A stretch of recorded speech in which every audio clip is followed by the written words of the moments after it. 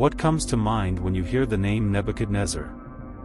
You will instantly associate the name with wickedness, if you are a Christian or Jew who is familiar with the Bible or the Torah. He was one of the kings who invaded Israel at the time and imprisoned a large number of Israelites in Babylon. You will recall his interactions with Daniel and even his dreams, which served as a global prophecy. You may even recall him eating grass as a form of atonement from God, among other repulsive deeds. You won't likely say anything flattering about him, in my opinion. In this video, I'd like to share a different Nebuchadnezzar tale that isn't even mentioned in the Bible. Yes, between 1121 and 1100 BC, Nebuchadnezzar I, also spelled Nebuchadrezzar I, ruled as the fourth king of both the second dynasty of Isin and the fourth dynasty of Babylon. He ruled for 22 years and is listed as the most notable king of this dynasty in the Babylonian king list C. He is most well known for his victory over Elam and the recovery of the Marduk cult idol. He is not related to Nebuchadnezzar II, also known as Nebuchadnezzar in Hebrew, and the person you are most likely familiar with from your Bible, who bears the same name but lived in later history. It is therefore anachronistic but not improper to use this designation for the earlier king because he is not mentioned in the Bible.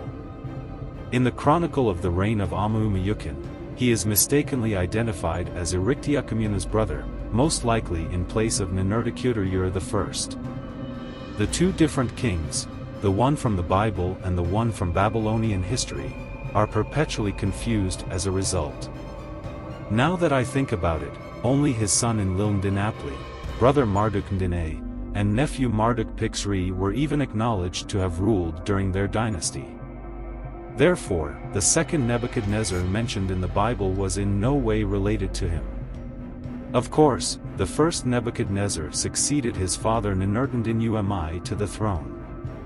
The Enmejarenki legend, also referred to as the seed of kingship, is a Sumerian-Akkadian work that details how the god Marduk gave him perfect wisdom, known as the Namkuzu, and it also makes mention of his claim that he is an offspring of Enmejarenki, king of Sippar, and that he comes from a remote line of the throne from before the flood. The opening of the seed of kingship is a lamentation of earlier happenings. At that time, during the rule of an earlier king, circumstances changed.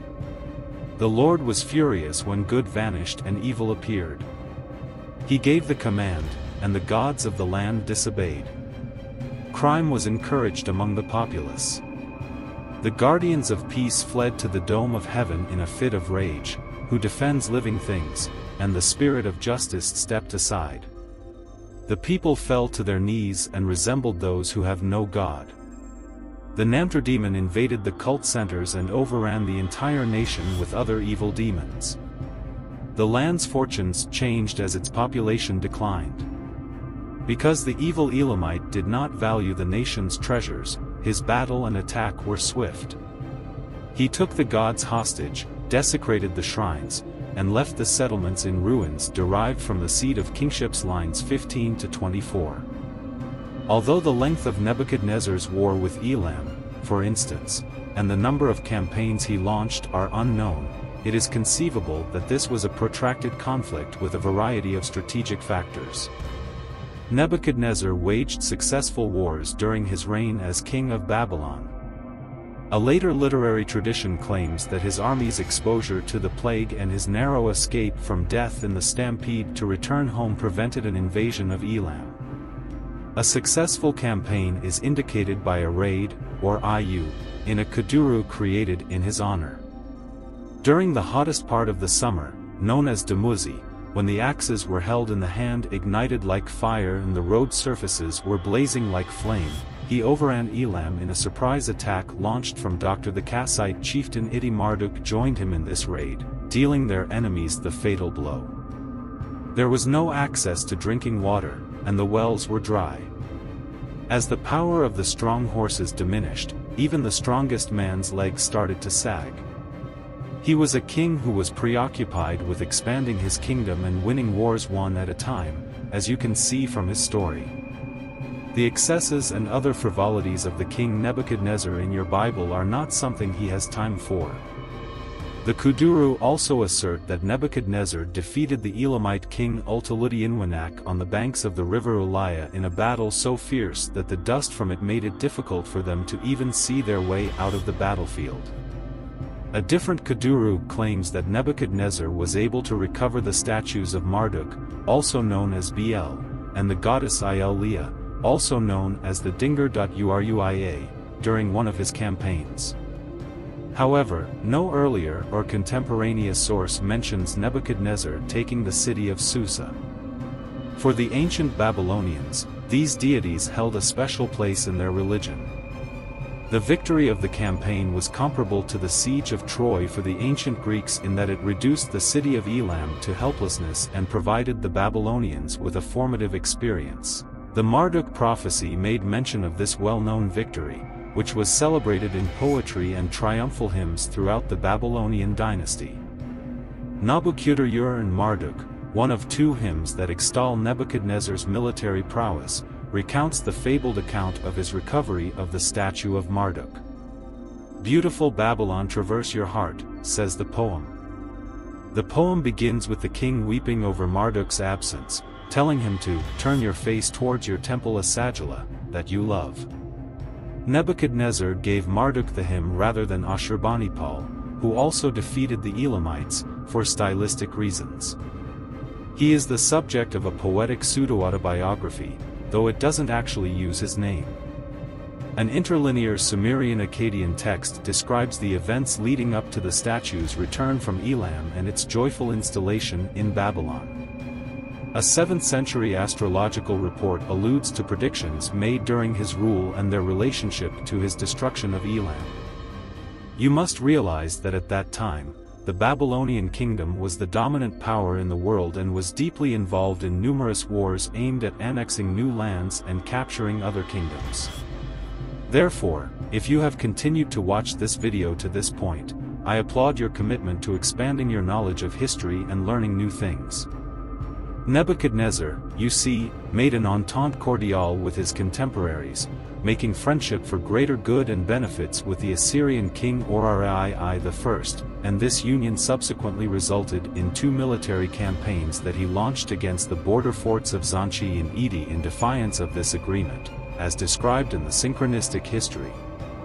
The first, however, was halted by the arrival of Urarai I's main force, which forced Nabuchodonosor to abandon his offensive plans and flee, whereas the second culminated in a battle in which the Assyrians massacred the majority of his soldiers and took their camp. Even Karatu, the field marshal of Babylon, was captured, according to the text.